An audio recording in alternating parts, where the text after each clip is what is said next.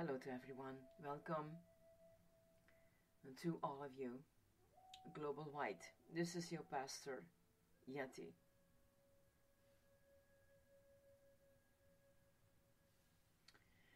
Today I start a new podcast on the paths to power, living in the Spirit's fullness.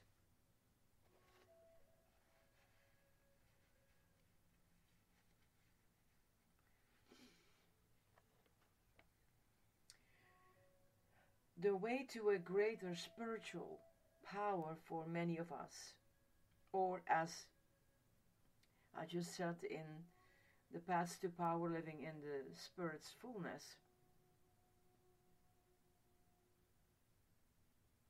intimates each major idea may be a path leading to a life of abundant grace promised in the sacred word. And let us remind and remember that a path is merely a way toward something. It can never be the thing itself. A knowledge of the truth is not enough.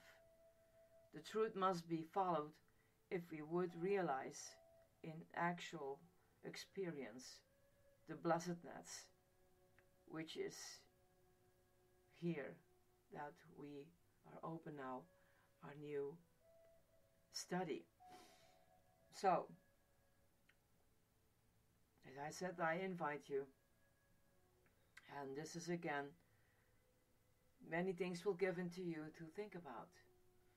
And our first podcast is Power in Action. The greatest event in history was the coming of Jesus Christ into the world to live and to die for mankind.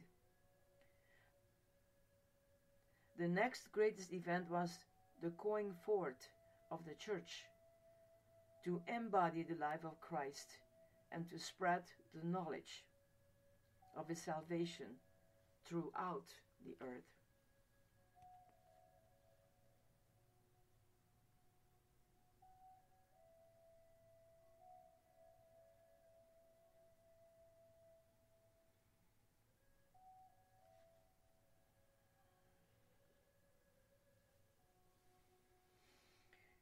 It was not an easy task which the church faced when she came down from that upper room. To carry on the work of a man who was known to have died as criminals die, and more than that, to persuade others that this man had risen again from the dead, and that he was the Son of God and Savior. This mission was, in the nature of it, doomed to failure from the start. Who would credit such a fantastic story? Who would put faith in one whom society had condemned and crucified? Left to herself, the church must have perished as 1,000 abortive sects had been done before her, and have left nothing for a future generation to remember. That the church did not so perish was due entirely to the miraculous element within her. That element was supplied by the Holy Spirit, who came at Pentecost to empower her for her task. For the church was not an organization, merely, not a movement, but a walking incarnation of spiritual energy. And she accomplished within a few brief years such prodigies of moral conquest as to leave us wholly without an explanation apart from God. In short, the church began in power, moved in power, and moved just as long as she had power. When she no longer had power, she dug in for safety and sought to conserve her gains. But her blessings were like the manna. When they tried to keep it overnight, it bred worms and stank. So we have had monasticism, scholasticism, institutionalism, and they have all been indicative of the same thing, absence of spiritual power. In church history, every return to New Testament power has marked a new advanced somewhere, a fresh proclamation of the gospel, an upsurge of missionary zeal, and every diminution of power has seen the rise of some new mechanism for conservation and defense. If this analysis is reasonably correct, then we are today in a state of very low spiritual energy. For it cannot be denied that the modern church has dug in up to her ears and is struggling desperately to defend the little ground she holds. She lacks the spiritual insight to know that her best defense is an offense, and she is too languid to put the knowledge into effect if she had it. If we are to advance, we must have power. Paganism is slowly closing in on the church.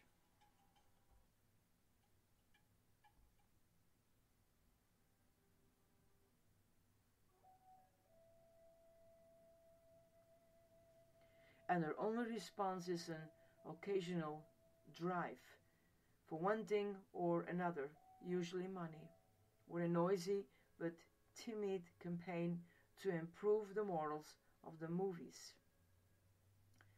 Such activities amount to little more than a slight twitching of the muscles of drowsy giant too sleepily to care. These efforts sometimes reach the headlines, but they accomplish little that is lasting and are soon forgot. The church must have power. She must become formidable, a moral force to be reckoned with if she would regain her lost position of spiritual ascendancy and make her message the revolutionizing, conquering thing as it once was. Since power is a word of many uses and misuses, let me explain what I mean by it. First, I mean spiritual energy of sufficient voltage to produce great saints once again, that breed of mild, harmless Christian grown in our generation is but a poor sample of what the grace of God can do when it operates in power in the human heart. The emotionless act of accepting the Lord, practicing among us, bears little resemblance to the whirlwind conversions of the past. We need a power that transforms, that fills the souls with a sweet intoxication, that will make a former persecutor to be beside himself with the love of Christ. We have today theological saints who can and must be proved to be saints by an appeal to the Greek original. We need saints whose lives proclaim their sainthood, and we need not run to the concordance for authentication. And secondly, I mean a spiritual unction that will give a heavenly unction to our worship, that will make our meeting places sweet with the divine presence. In such a holy place, showy sermons and streamlined personalities, while be all out of order, a very grief to the Holy Spirit. and the emphasis will fall where it belongs, upon the Lord Himself and His message to mankind. Then I mean the heavenly quality which marks the church as a divine thing, the greatest proof of our weakness, and these days is that there is no longer anything terrible or mysterious about us. The church has been explained, the surest evidence of her fall. We now have little that cannot be accounted for by psychology and statistics. In that early church, they met together on Solomon's porch, and so great was the sense of God's presence that no man durst join himself to them. The world saw fire in that bush and stood back in fear, but no one is afraid of ashes. Today they dare come as close as they please. They even slap the professed bride of Christ on the back and get coarsely familiar. If we ever again impress unsaved men with the wholesome fear of the supernatural, we must have once more, the dignity of the Holy Spirit. We must know again that awe-inspiring mystery which comes upon men and churches when they are full of the power of God. Again, I mean that effective energy which God has, both in biblical and in post-biblical times, released into the church and into the circumstances surrounding her,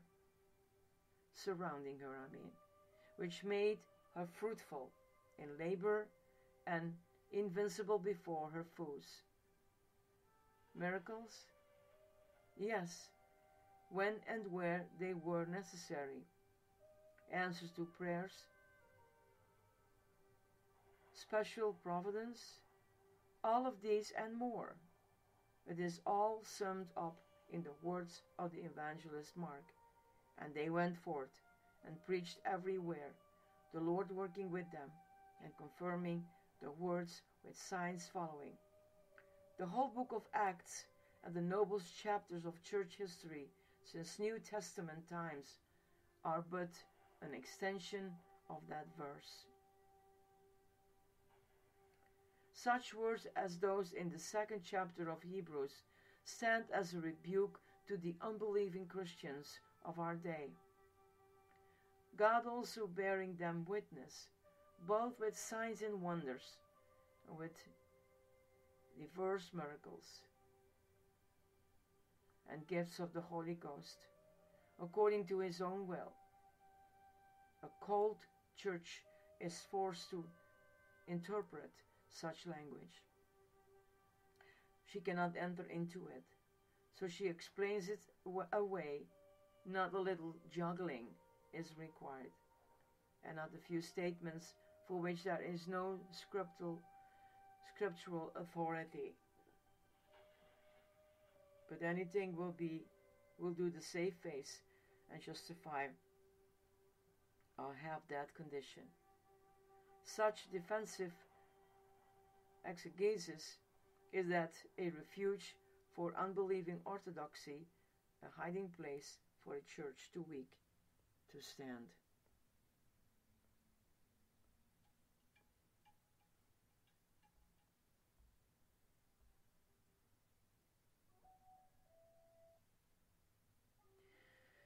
No one with a knowledge of the facts can deny the need for supernatural aid in the work of world evangelization. We are so hopelessly outclassed by the world's superior strength that for us it means either God's help or sure defeat. The Christian who goes out without faith in wonders will return without fruit. No one dare be so rash as to seek to do impossible things unless he has first been empowered by the God of the impossible. The power of the Lord was there is our guarantee of victory. Lastly, by power, I mean that divine afflatus which moves the heart and persuades the hearer to repent and believe in Christ.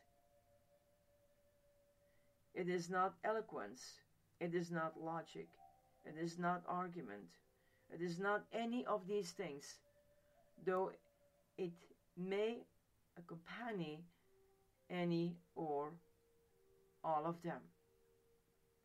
It is more penetrating than thought, more disconcerting than conscience, more convincing than reason. It is the subtle wonder that follows anointed preaching, a mysterious operation of spirit on spirit. Such power must be present in some degree before anyone can be saved. It is the ultimate enabling without which the most earnest seeker must fall short of true saving faith. Everything else being equal, we shall have as much success in Christian work as we have power. No more and no less. Lack of fruit over a period argues lack of power as certainly as the sparks fly upward. Outward circumstances may hinder for a time, but nothing can long stand against the naked power of God. As well try to fight the jagged lightning as to oppose this power when it is released upon man. Then it will either save or destroy. It will give life or bring death. You shall receive power is God's promise and God's provision. The rest waits on us.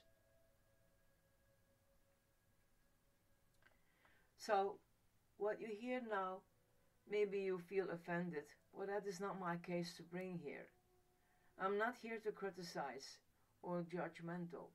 I'm here to reveal some stuff that probably can be much of use as looking at ourselves and looking at our church.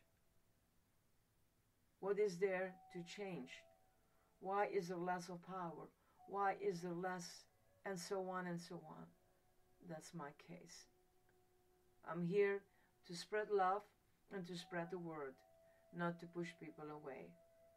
And sometimes it will happen that of your true belief in Christ, that people maybe push you away. Well, that's not wrong, because the reason why they do it is maybe because they do not understand and making as you are a fool.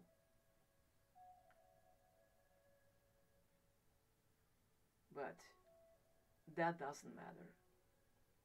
Let us pray for those who are still waiting to enter the kingdom of God. It's a matter of the heart, and where your heart is, let them come in to receive. May God bless you, and may His light shine upon you and keep you safe. Have a wonderful day. This is your Pastor Yadi. Bye-bye.